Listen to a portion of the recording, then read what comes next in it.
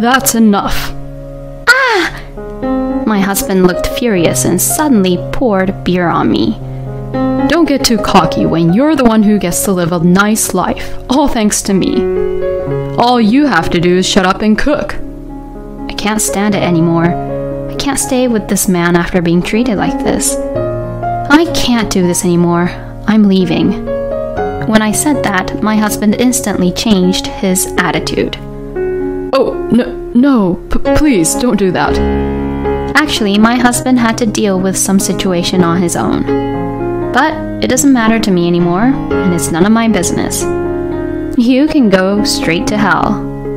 My name is Francine. I am a 34-year-old office worker. My husband Wally and I have been married for almost 4 years. We met at a blind date. My husband is an office worker working for a major company. He was 1 year younger than me, so we were almost of the same age, and the conditions he had were perfect. And when we sat next to each other and talked, we had a lot of fun, and I was instantly attracted to him. We then exchanged contact information and started meeting just with the two of us. We went out for drinks after work, went on dates on our days off, and grew closer. Soon, we started to officially go out, and we're a happy couple. It was about a year into our relationship when we got married. Just as I was about to celebrate my 30th birthday, Wally proposed to me. I want your last memory of your 20s to be a proposal from me. Francine, please marry me. Yes, I can't wait to get married to you, Wally. I was beyond happy. And so, like this, that was how we got married. Married life with Wally was very enjoyable, and I was happy. However, there was one thing that surprised me a little. My husband was extremely a frugal person. We will live with less than $2,000 a month, which includes the rent as a married couple. My husband says something like that the moment we got married. And then he proceeded to live a frugal life more and more. For the time being, we'll live in this apartment's room. He showed me a page of an apartment room from the real estates he found on the internet. It was a one-room with dining room and kitchen for $750 per month for rent. I thought it was a bit small for a married couple like us, but after hearing my husband say that he would prefer to have lower fixed costs, I thought that was true, so I agreed to his proposal. When I went to go look at the rooms, it looked surprisingly easy to live in, so I had no issues with it. Then my husband said that we both should contribute $500 for living expenses. The rent was also split 50-50, so we were paying about $900 per person. The rest of the money we both save and spend on hobbies and things we each want. My husband works for a major company and his income is much better than mine. And yet, I thought it was great that he was trying to save money that way. I am also thankful that if the amount I pay is about $900, I have a good amount of money for my savings or for my hobbies. I'm not the type of person who is that greedy to begin with, and I was saving for our future life as a couple. My husband saves a lot more than I do, since he hardly buys anything new, and he seems to be working hard to save money. He works for a major company, is kind, good-looking, and frugal, which is impeccable. I thought I got married to a very nice, kind man. But there was one thing that bothered me a little. My husband would not open a joint account for us as a married couple. Well, it's fine if we don't do that. But if we are both working hard to save money, I think it would be better if we could visualize that we are saving money together by putting it in the same account. This could also motivate us to maybe save even more, because then maybe we can think that we can finally dream of buying a house and owning our own home in the future. Well, that's what I at least think, but when I tell my husband about it, he always brushes it off. If we set up a joint account, and if something happens in the future, and one of us is unable to put money into the account, it'd be a hassle for the one who would end up always putting the money in the account. Don't you think so? I think it's better to keep the money separated in such a way that both of us are independent on their own. You think so? If that's what you want, then I wouldn't mind, I guess. If my husband is not willing to do it, I don't want to force him to do it. From then on, I accepted the lifestyle of not having a joint account as a couple, and we lived peacefully and had some calm days as a couple. I still spent some days where I wouldn't use my money at all, and I would occasionally go out to dinner with some friends and splurging a bit when buying gifts for my parents. My husband still seems to live frugally, and so after a few years of marriage, we have rarely gone on trips or anything like that. On his days off, Wally would generally stay at home or my husband goes out with friends. But he says that they just go out for drinks at inexpensive popular bars, and even if he goes there, he wouldn't spend much money. My husband is very busy with his work and has to go on business trips over weekends every month, so he doesn't have much time to hang out with his friends a lot. And so, 4 years have passed in our marriage. We have no children, so there is no particular change in our lives. It's not that I was being unsatisfied of our married life, but I was beginning to wonder if we were just living together rather than being a married couple.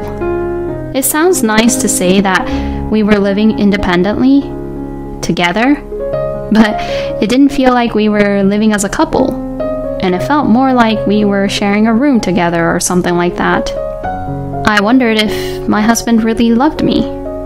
I began to worry about that too. Then one day, my husband says something like this. I'm thinking of saving money to build our own home for the future. What? Really? I was happy that my husband said that. I thought he was thinking for the both of us. So, I'd like you to put more money into the monthly living expenses a little more. I understand. Then let's set up a couple's account like we're going to build our own home. When I said that, my husband said, No, we don't have to do that. What? But why not? Wouldn't it be easier that way? Don't worry. I'll take care of the family finances. Then I can save more money if I get the money from you, Francine, in cash, and I'll take care of everything. Really? My husband is certainly a frugal man. But why is he so stubbornly unwilling to set up a joint account with me? I'll help you with the family finances as much as I can too, but... No, it gets messy and confusing when two people try to do it together. I'll get the money from you, Francine, and I'll give you the money for food and stuff from here. Okay, if you say so. I felt a little uncomfortable about Wally's proposal, but I decided to follow his idea. And I started to give him about $500 more every month than I did before. According to my husband's calculations, we would put about $1,500 each, and out of the $3,000, we would pay for the living expenses, including rent, and put about $1,700 to $1,800 into savings for building our own home. I was really surprised to hear his idea. If we take out the rent, we'll have about $400 to $500 to put into living expenses. We will have to pay for food, utilities, and daily necessities from there, which means we will have to save a lot of money. In fact, my husband only gave me $250 for food for the whole month. With such a small amount of money, it is quite difficult to make a full daily meal for two people. But my husband is working hard to save money so that we can build our own home, so I must work hard too. With this in mind, I desperately tried to plan out new ways to cook. I used bean sprouts and tofu to add to meat dishes and bought discounted foods and froze them immediately and tried to save money on food costs. I thought to myself that I was making a lot of effort, but my husband gradually began to complain about the meals I have been cooking recently. Hey, lately, the meals you make always seems to be really bland. When he complained about this, I was a little offended. Well, that's because the amount of money you give me for our meals is quite small, so I can't help it. I'm trying my best, you know. When I said this, my husband's eyes widened, and he became angry. Why are you being so cross with me? I'm saving money for our own home, you know. Even if that's the case, we're going to have to spend a little more on food, or else we'll end up eating meals like this all the time. Oh, don't be such a crybaby. I've given you enough money, haven't I? You just have to work it out. I won't increase the food budget from $250. End of discussion. You're the one who has to make the meals in a way that I'd be satisfied with. Wow, this was just too much. Why would he say such outrageous things? But my husband stubbornly refused to increase our food budget. So I had no choice but to add about $100 from my own income and increase the food budget myself to make ends meet. I knew that if I did not do this, our food situation would become worse and worse. My husband wanted us to cut back on food, but he wanted to drink on the weekends, so he always made me buy beer for him. I thought we could save a little more money if we didn't have that, but I knew that my husband would lose his temper unreasonably if I said that, considering how he was during our last fight. So I didn't have the courage to tell him. And at that time, I still loved and had affection for my husband. So I wanted to make an effort and, if possible, bring things back to the way my husband wanted them to be. However, my thoughts were shattered in an instant. On that day, I had been asked by the person in charge to deliver materials at work. The person in charge had forgotten the material and gone to a client's office, so he called the company in a hurry and someone was assigned to bring it there. And I happened to be available, so I said I would go myself and got in the company car and headed off. On the way there, while waiting at a traffic light, I spotted my husband in town. He was walking with a woman, and the woman was clinging onto my husband's arm in broad daylight. I could not believe my eyes. The woman was an employee where she worked in the same company as my husband, and she was clearly younger, and I was sure she had been at our wedding. Why did they look so close to each other? It was strange to see them clinging onto each other like that. I began to think that Wally was having an affair with that woman. Then I wondered if everything Wally had done up to that point had been for that woman. The unusual frugality, and even more so, Wally's recent words and actions. I think he may have been having an affair and wanted the money to spend for himself and for his mistress, which is why he didn't set up a shared account with me. I don't have any proof yet, but if that's the case, then that's just horrible. It would mean that my husband is limiting his life with me and using the money to have a good time with the woman with whom he is having the affair with. The lights changed and I had to continue driving, but my husband and that woman had their hands on the door of a fancy restaurant. It was lunchtime, which probably means they went to that restaurant for lunch.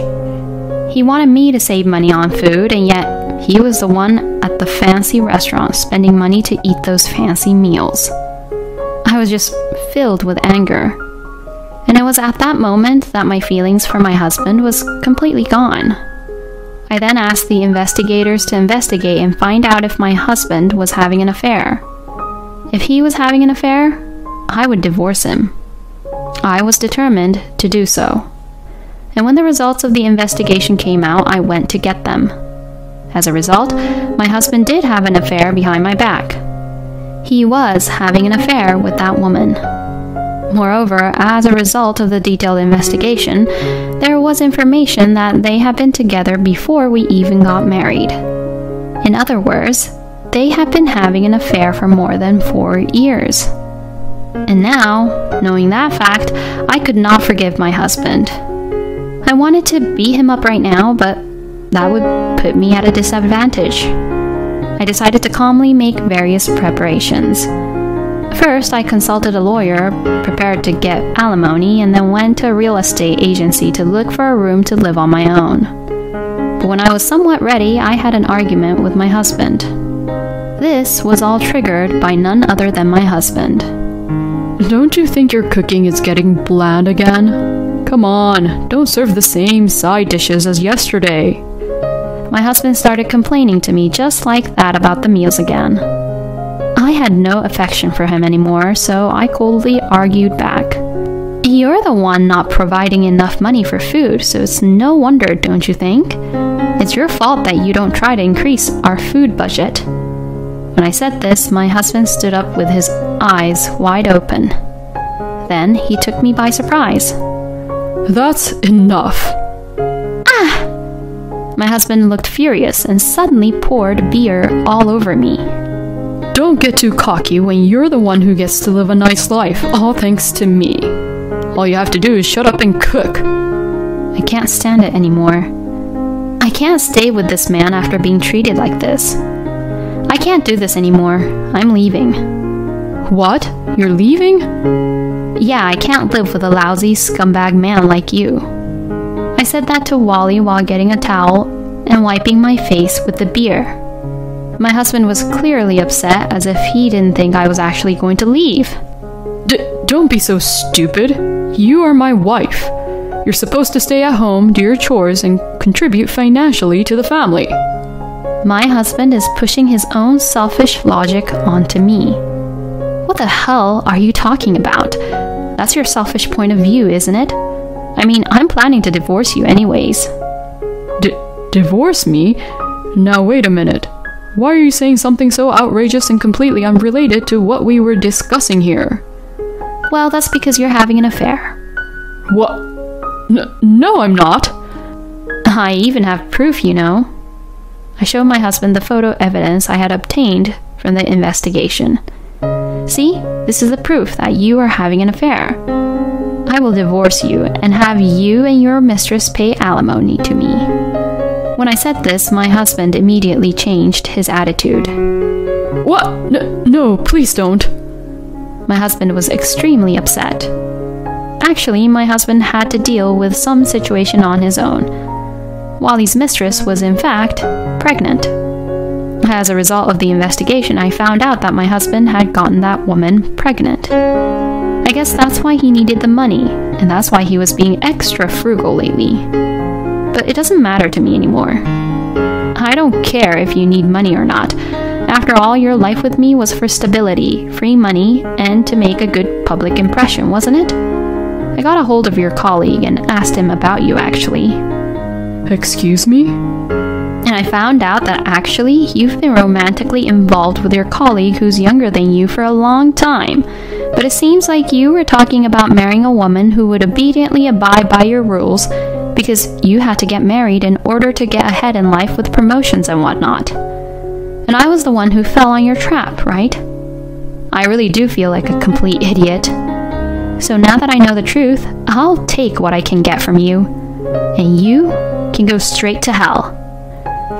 No way.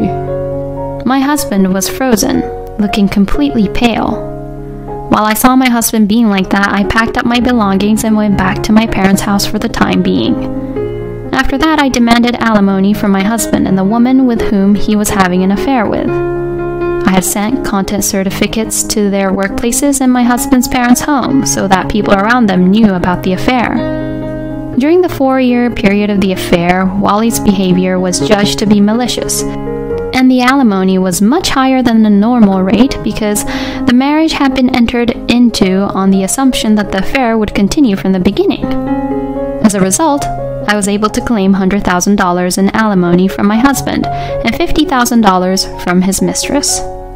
And because my lawyer was excellent, I got no division of property, so the money I had saved on my own did not go to my husband at all. After the divorce, my ex-husband and his mistress were saddled with a large amount of debt. My ex-husband was not frugal, but he had saved money from his marriage to me, and the rest of the money he had saved had been spent lavishly with his mistress, and he had no savings at all. And because of this incident, my ex-husband was demoted and he had to leave for a rural department in a local area. Wally's mistress decided that it was impossible for her to have a child on her own with the distance between them, so she had no choice but to quit her job and follow Wally. Later, I heard from one of my ex-husband's co-workers that the ex-husband's mistress was having a very difficult time making ends meet while paying alimony, living expenses, and childcare costs. Now they both work double shifts, and they are both a wreck, both physically and mentally. But it's all their own fault, and they deserve what they got. I am working through my lawyer to have their wages garnished mercilessly if they fail to pay their alimony on time. So they will have to spend the rest of their lives paying me alimony. Meanwhile, I have been investing my savings into investments and increasing my assets. Perhaps because of my husband, I have developed the habit of saving money, even if unintentionally, and I have saved up a lot, which is making my life a whole lot easier. I have been thinking recently that I would like to continue to increase my savings without changing my standard of living, and eventually retire a little earlier than usual. It's just terrible that Wally continued a relationship after marriage with someone he had been in a relationship with for quite some time.